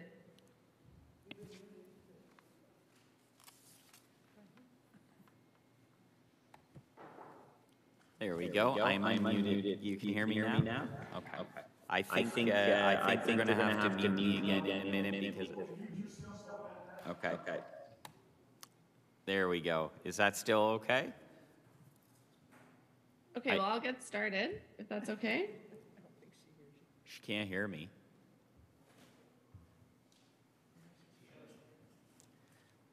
I'm sorry. Any better? Okay, so we're going to get a few minutes of feedback here so you can hear me. So you have 10 minutes to present, 5 minutes follow-up. Great. So, morning, everyone. My name's Kaylee Kennedy, and I'm here speaking as a queer parent and someone who has experienced miscarriage. I'll just let you know that my 9-month-old is running around or crawling around at my feet, so I might need to duck down and make sure she doesn't choke on anything or something. So don't worry if I pop down for a second. But I just wanted to speak about a few things that concerned me about the bill. And I want to say that I support measures to expand workers' rights in general, including this new leave. However, I do think that the bill falls short in a few ways. So first, who is eligible for the leave seems unnecessarily restrictive and fairly out of touch with our growing acceptance of diverse ways of building families. So for example, under the current legislation, in pregnancy losses that occur in the case of pregnancies between people who were not and are not married or in a common law relationship, non-gestational parents are not entitled to the leave. So, in queer communities, it's becoming more and more common to build families with friends co-parenting rather than spouses or partners. But we all know that many people in all walks of life find themselves becoming parents with people who are not their current or former spouse. And this legislation really, in my mind, leaves those people behind. This could be addressed by simplifying the legislation to say that if a pregnancy ends and a person would be the parent of any child resulting from that pregnancy, they are entitled to the leave, kind of regardless of how they're going to become parents if a child were to be born as a result of that pregnancy. While this might seem like a small point, the constant and unnecessary use of biology and marital status to legitimize families undermines families of like mine that don't necessarily fit into these narratives. So I hope that the committee will consider an amendment to that element. My next 2 points are more about becoming truly supportive of people who experience an end of pregnancy by not forcing people to choose between taking the time they need and paying the bills. So this leave should include paid time off. While a lot of focus has been on the emotional impacts of the end of pregnancy, it can also be a very physically demanding and involve multiple appointments. And people shouldn't be having to choose between doing what's required and missing out on pay that they need to make ends meet. And the reality is that when leaves are unpaid, many people will still not be able to use the time because they can't afford the hit to their paycheck. Further, I think the committee and the legislature overall should support the introduction of at least 10 paid sick days for all workers. Not everyone wants to talk to their employer about having been pregnant. While it is against the law to discriminate against people who are or might become pregnant in the workplace, the reality is that discrimination against pregnant people in employment is still a reality. And for many people, that may dissuade them from wanting to take this leave because they'll have to disclose to their employer that they were at some time pregnant. A system of paid sick days for all would allow people experiencing pregnancy loss to access time off in circumstances where they fear repercussions from employers regarding their pregnancy status. So that's all I have to say. Thanks for your time, and I'm happy to take questions. Thank you very much for your presentation. You can hear me okay now, can you? Okay. So we'll go to questions of members of committee. Are there any questions? MLA Burrell, please. Yes, thanks for this explanation. I just want to go back to your point about how this could be accomplished.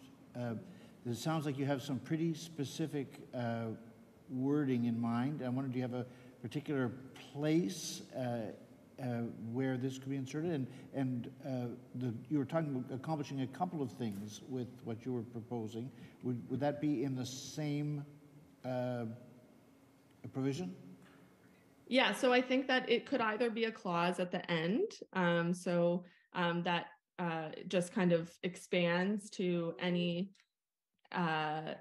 I think I don't have the legislation in front of me, but I think the legislation, when it refers to surrogacy, says any other person who is pregnant and where the child would result, the child resulting from the pregnancy would be, the person would be a parent resulting from that pregnancy by way of surrogacy. That we could include a clause at the end that just takes the first part of that clause and just ends it, not defining how that person would become a parent. So, any other person is pregnant and a child resulting from that pregnancy would have, and the person looking for the leave would have been a parent of the child, any child resulting from that pregnancy.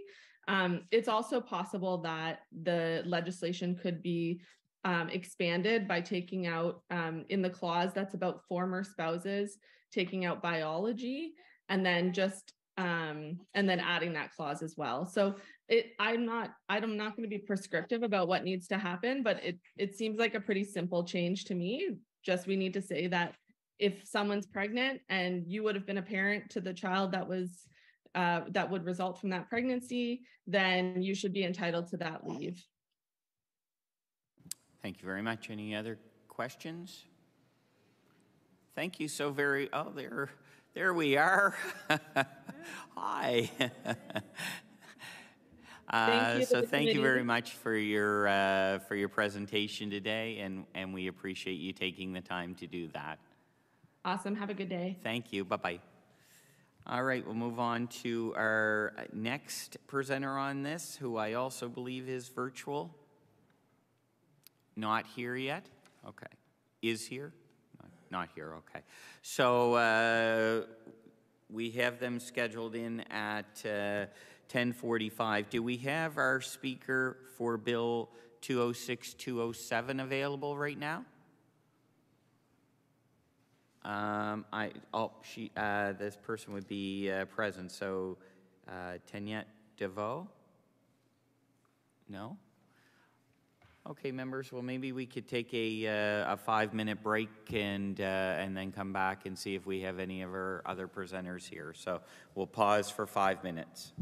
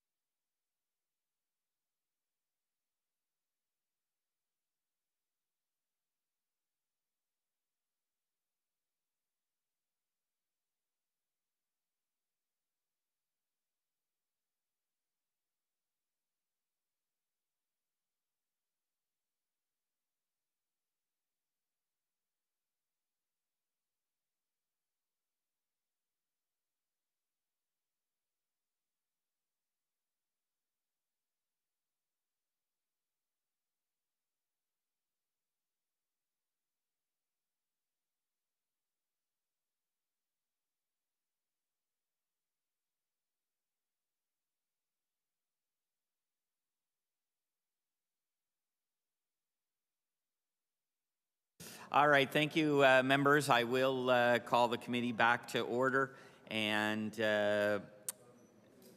I believe our next presenter, we're continuing on with Bill 203, the Labor Standards Code, and our next presenter, which is a virtual presenter, I believe is online, so we'll go to them, please.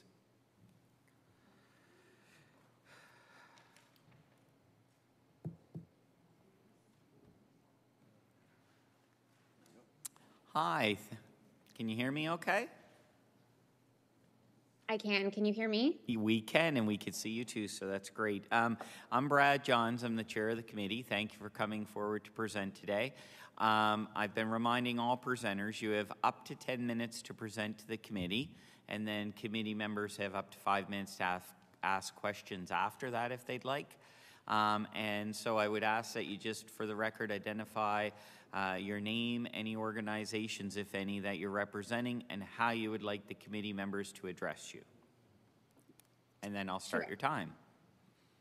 Okay. So my name is Lisa Cameron, and I'm here on behalf of the Halifax Workers Action Center, and you can address me as Lisa. All right. Thank you, Lisa. I'll start your time whenever you're ready. Thank you. So yes, as I said, my name is Lisa Cameron, and I'm here on behalf of the Halifax Workers Action Center, an employment law-focused legal aid clinic that assists low-wage and marginalized workers in Nova Scotia.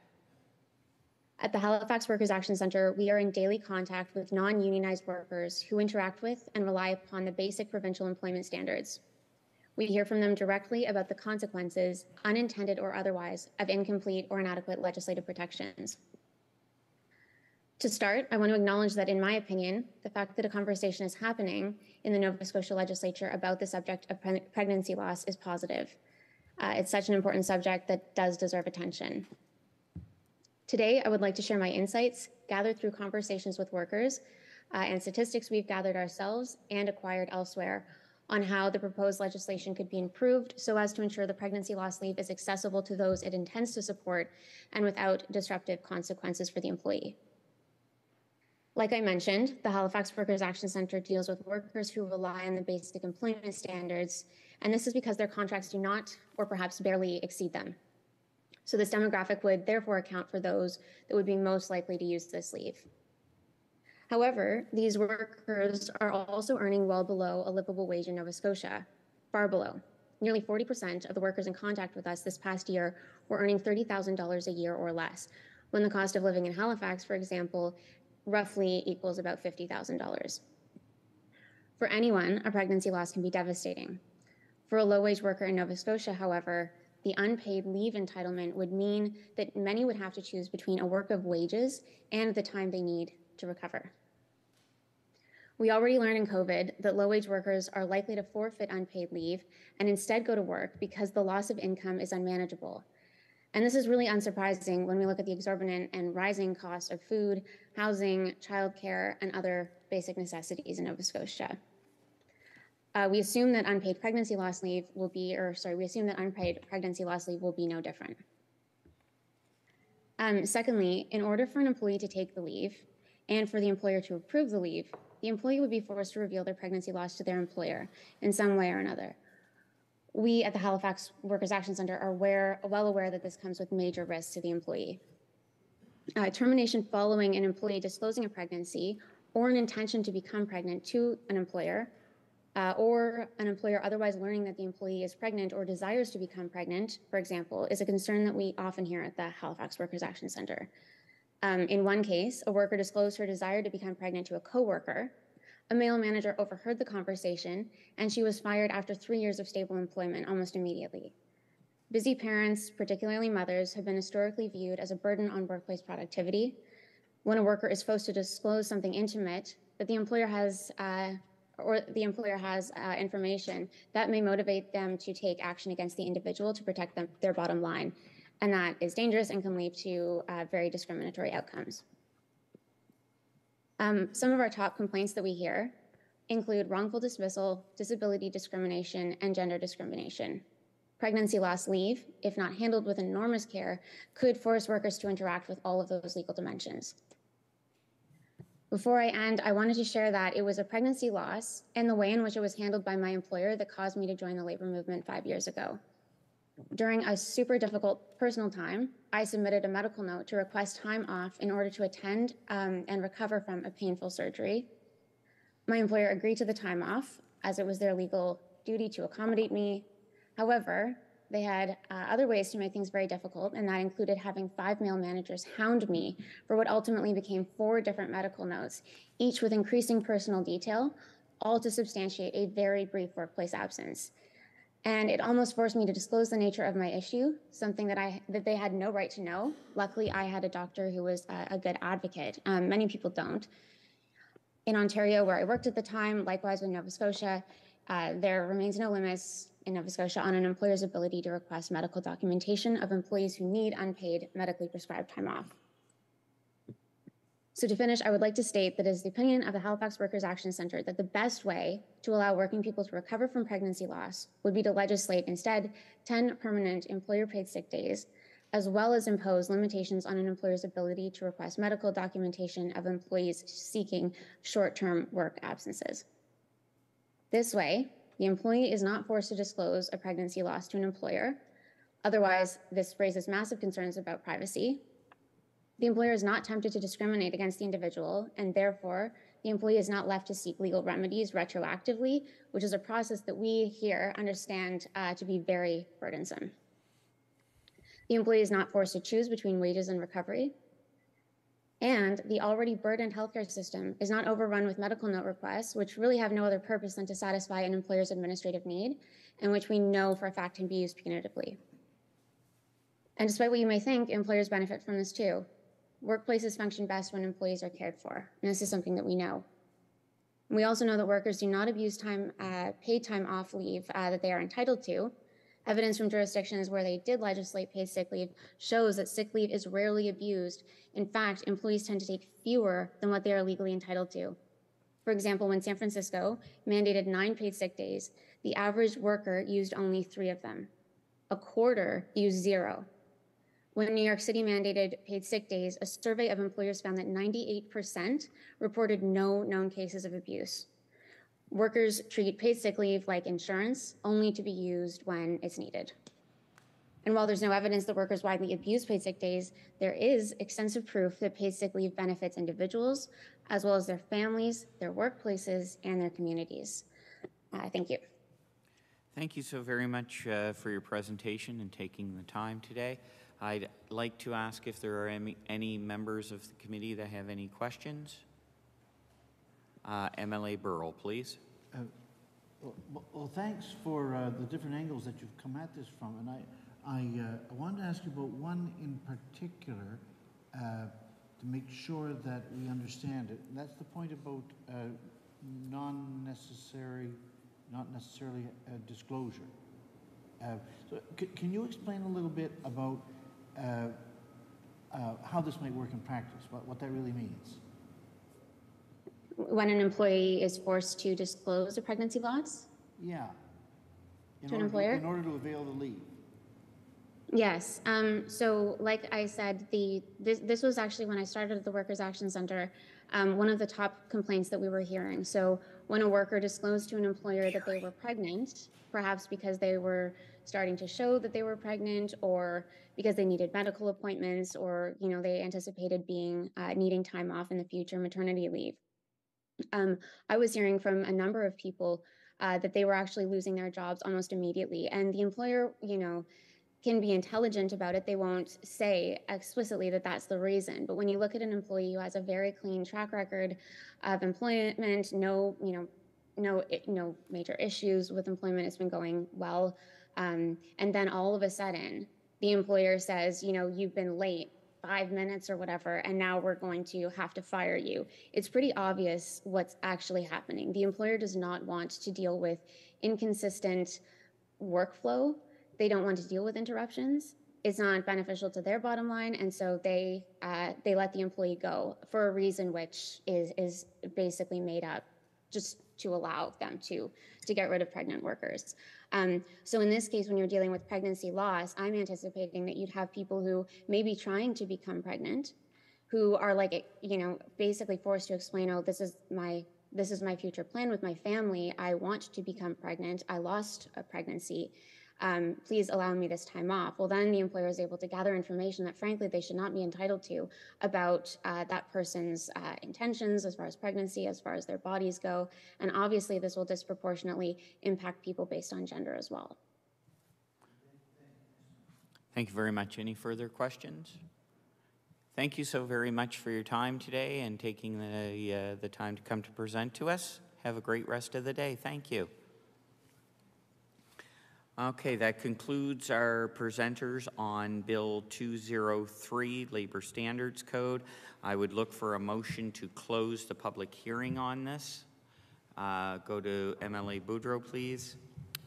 Thank you, Chair. I now move that presentations on Bill number 203, Labor Standards Code amended, now be concluded. All those in favor signify aye. Those opposed, nay. Do we have a motion on this bill? MLA Boudreau. Thank you, Chair. I move that Bill number 203, Labor Standards Code amended, be reported back to the House without further amendment. We have a motion on the floor.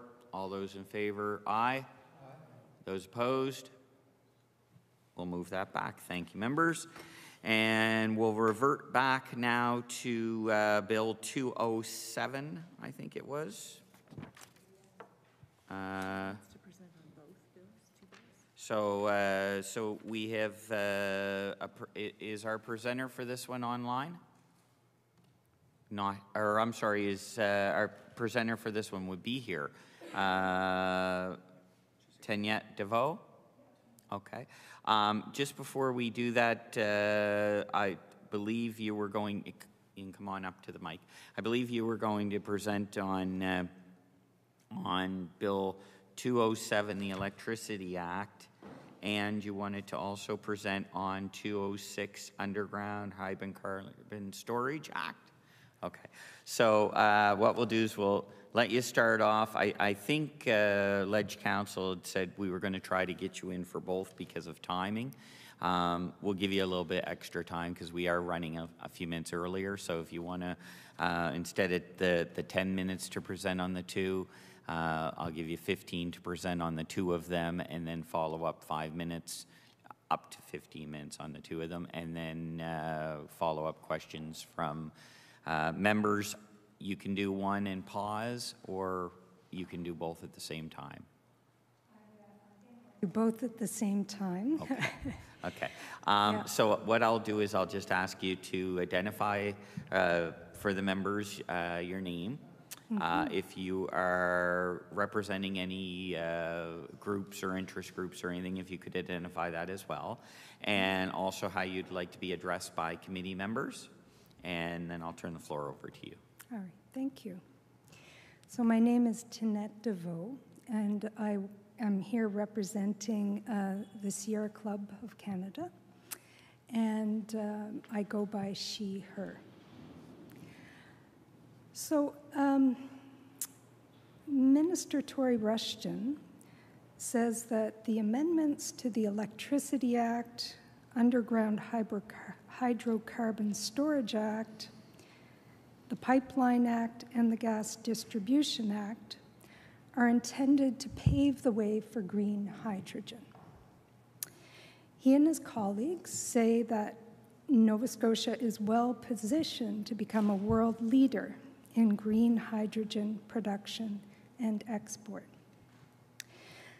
Unfortunately, it's clear to me from reading the transcript of the comments made in the House on Tuesday that Mr. Rushton and his colleagues actually know very little about green hydrogen.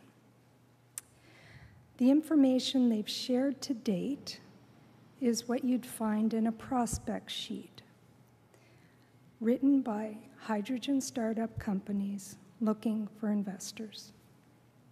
So I'd like to share what the scientific community and renewable energy experts tell us about green hydrogen.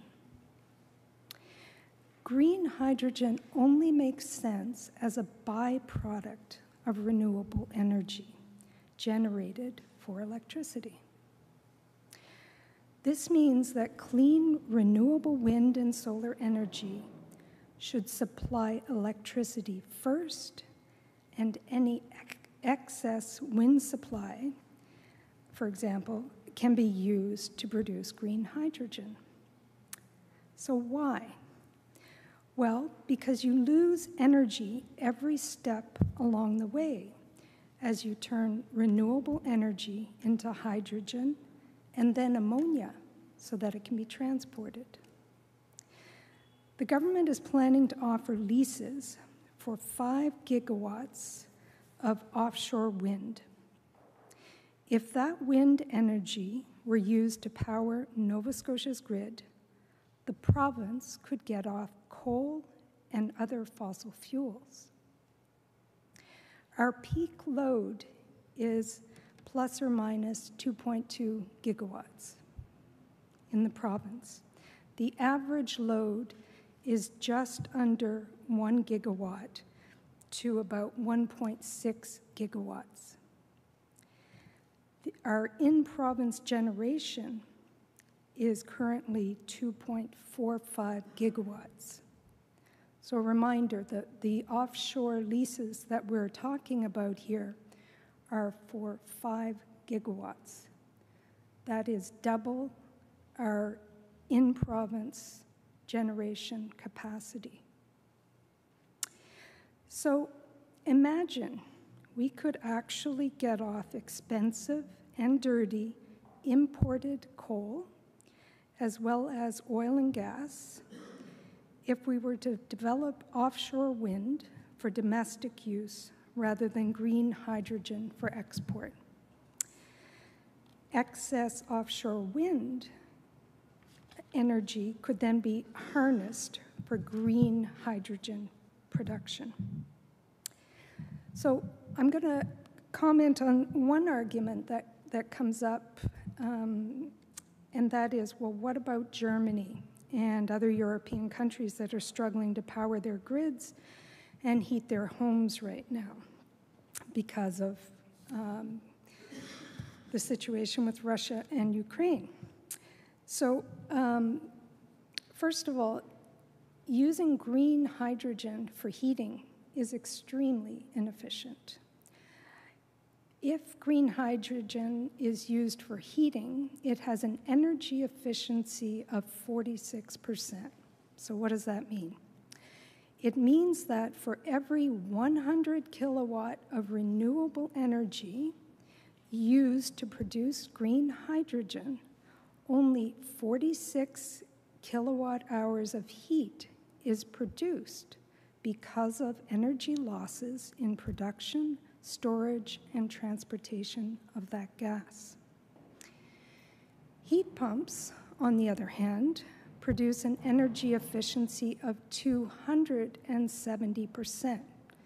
Now that kind of doesn't intuitively make sense, but what it means is that for every 100 kilowatt hours of renewable energy, 270 kilowatt hours of heat is produced by heat pumps.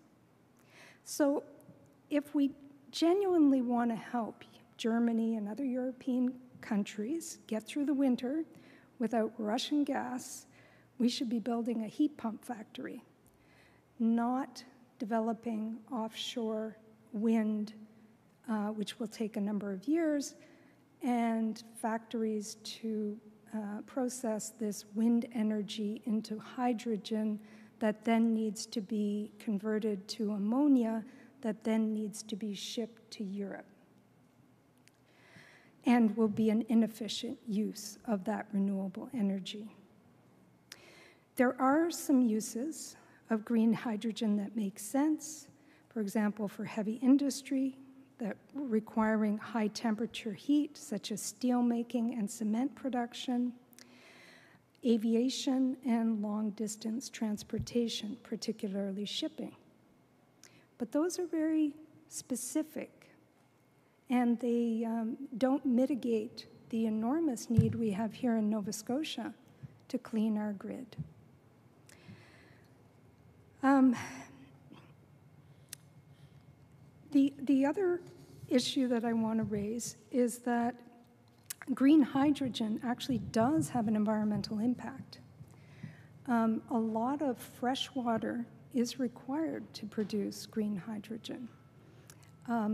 It has to be pure water, can't be salt water, and the Earth's fresh water is only 2.5% of all water. The rest is ocean water. So, you know, I was watching the news a couple of nights ago, hearing about the water rationing in parts of BC right now. We are getting to the point where fresh water, even in Canada, is, you know, should be treated as a very precious resource and not one to be, you know, taken lightly and used for heavy industry.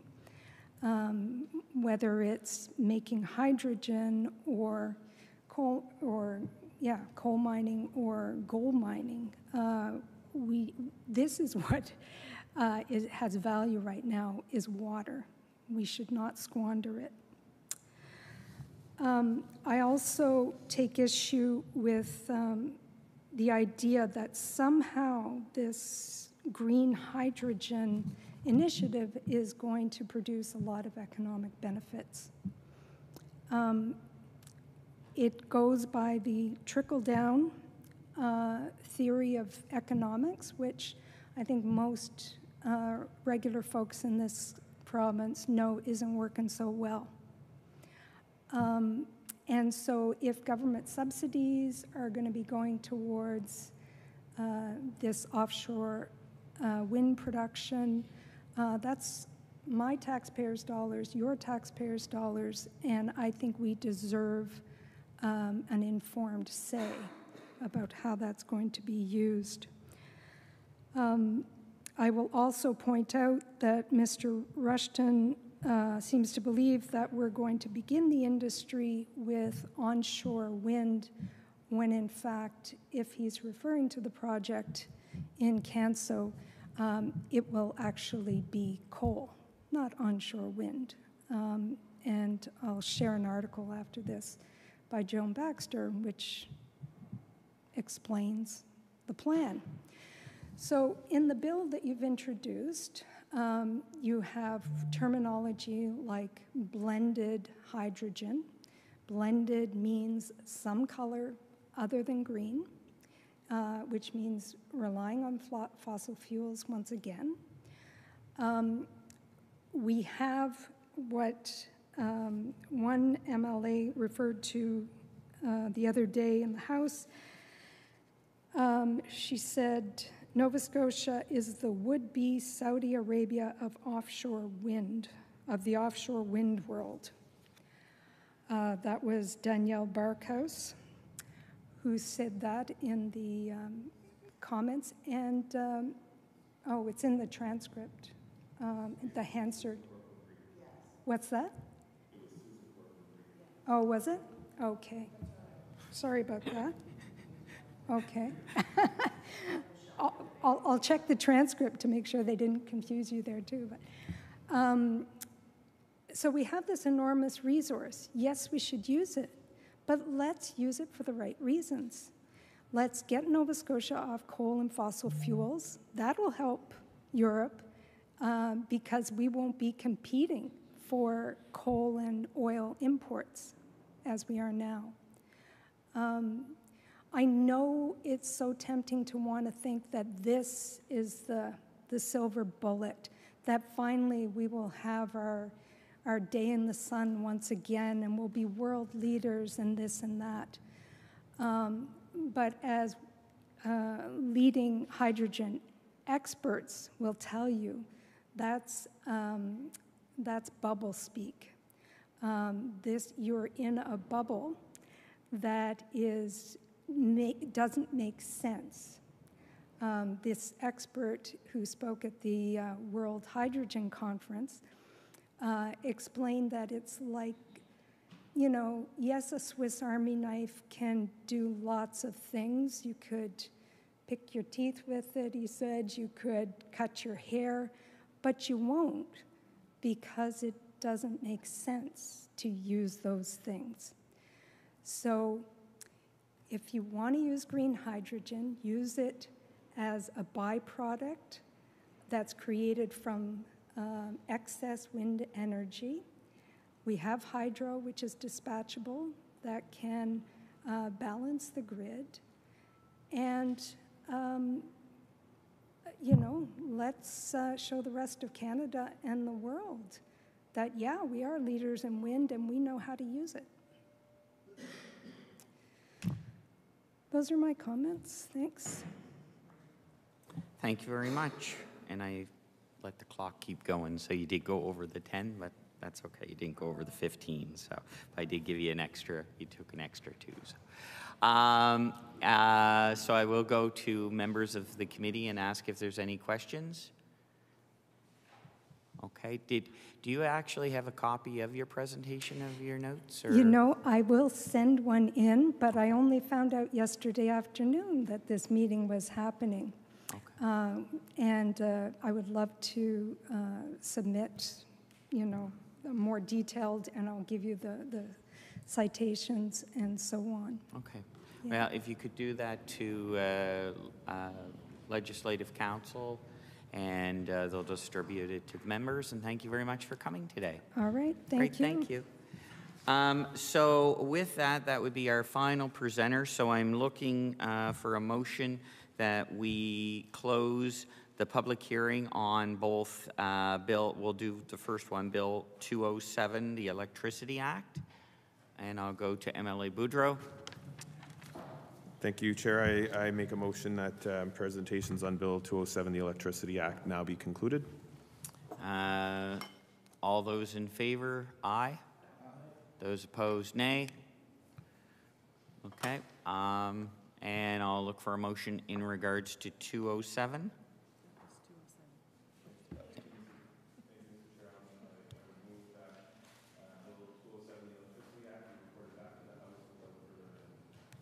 Motion on the floor. All those in favor? Those opposed? Okay, so I'm also going to look, because that was a kind of a joint one, I'm also going to look for a motion to close public hearing on 206 Underground Hydrocarbon Storage Act, please. And I'll go to MLA Boudreau for that. Thank you, Mr. Chair. I would make a motion that presentations on Bill 206, the Underground Hydrocarbon Storage Act, now be concluded. Motion, all those in favor, aye. Those opposed, nay. And a motion. Thank you, Mr. Chair. Yep. I'm sorry, MLA Boudreau.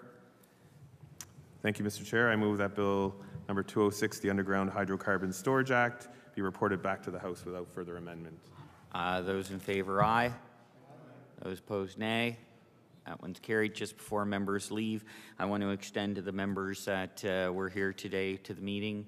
Thank you very much. I think we had a very productive meeting today, and I thank everybody for decorum and how things went. I think we had a good meeting. I also quickly want to thank the members of Ledge TV who are back there, continuing to offer support in regards to our online. Works well, and I really appreciate their commitments as well. Thanks, everyone. Have a great day. We'll see you when the House goes in.